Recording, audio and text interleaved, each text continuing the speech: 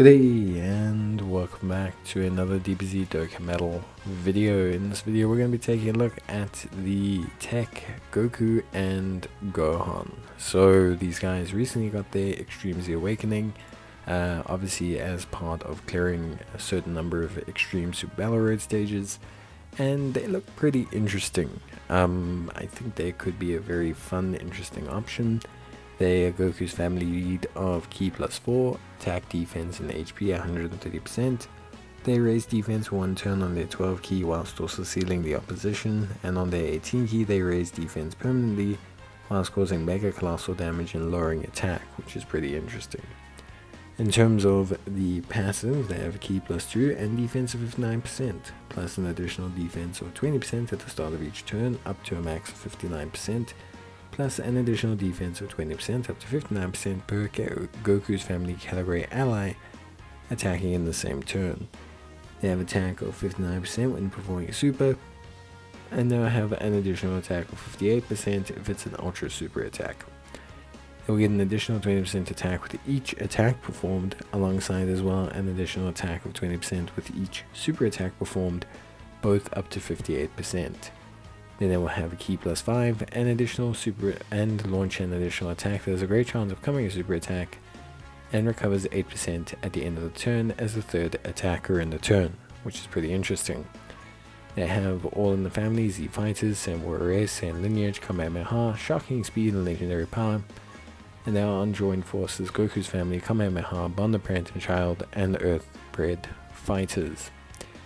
Now, the thing that makes them so interesting, for me, at least when I look at them as a unit, is that they, on paper they look like you want them to stack, but in reality, if you really dive down deep into their mechanisms, you actually just want to run them as a floater. The big thing is they do struggle for Ki. Their only key links are Shocking Speed, Sand Lineage. They only have 2 Ki from their passive, and they're heavily reliant on getting their ultra super attack. So that means that you want to really prioritize them existing in that third slot and being able to produce that additional 5 key, which should in theory really help them in obtaining their ultra super attack quite regularly. Their inconsistency in terms of their key is a big problem for them, and the only real way to remedy this is by playing them in the third slot. This enables them to pretty quickly build up some kind of defense. Remember, they have pretty adequate defense. They build it up quite quickly. They only need to fire off, or get through 3 turns to have the full additional defensive buff.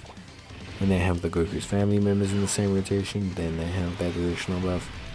So their defense can be at a very solid state without being overtly OP at any given point. Now, if you run them as a floater, then you have the added benefit of not needing to provide them with a lot of key management, and it does help them a lot.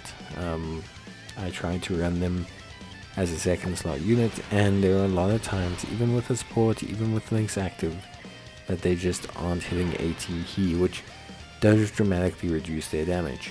So it is something super important, I would say. Overall, their highs are pretty good, around 330k defense before super, which is pretty solid.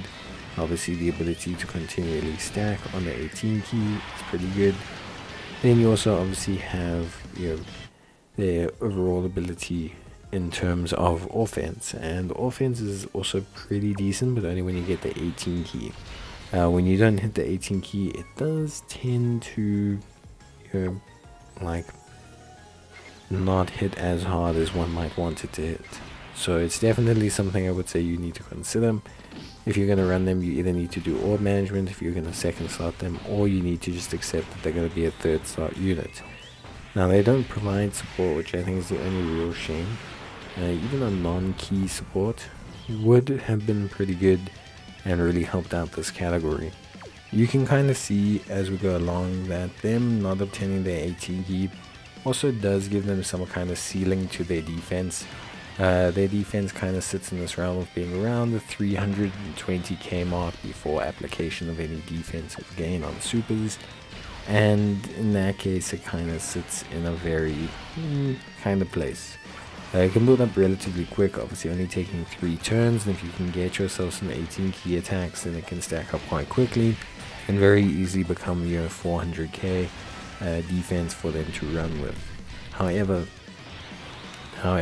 that's not entirely the gist of the matter. You still need to accept that the key management is a very important factor for them, not just from the defensive side, it's from the offensive side as well. Now there are some units you can activate shocking speed and sane lineage with, and sane lineage does gain a buff at 10 key, becoming a 2 key link, which is pretty big, and these things are very important if you're looking to really utilize this unit. Link leveling is going to really eliminate another key orb for them, which is important in the long run, and helps them to hit that 18 key a lot more steadily, which in turn means that the defensive gain is a lot higher, which gives you a much better structure and just a better unit in general. So definitely something I would consider. Outside of that, nothing really. In terms of build, I went for a full crit build, just to kind of maximize those ultra supers when they do happen. If you're looking to run them as a floater and you just want them to be fully as defensively sound as possible, then you probably want to go for a 12 key, as this will probably, well, additionals I should say, 12 key additionals, because this essentially will allow you to continually build up some kind of one-turn defense against the opposition, which is going to be relatively solid, I would say, at least from my side.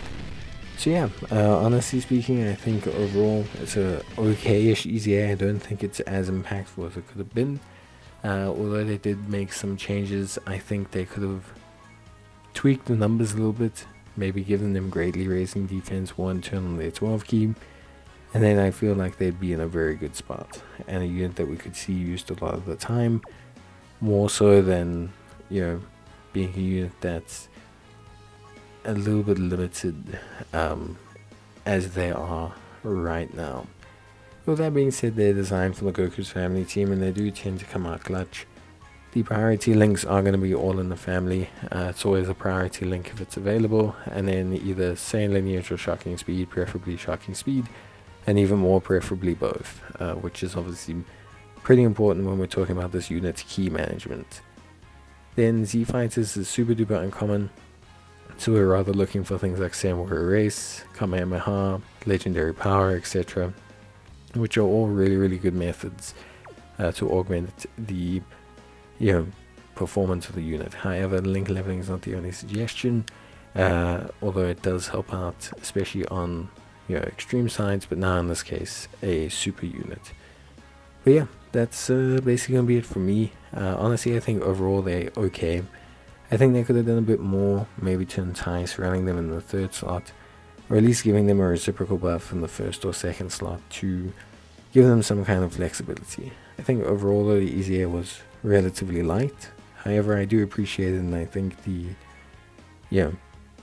I think overall it's not too bad.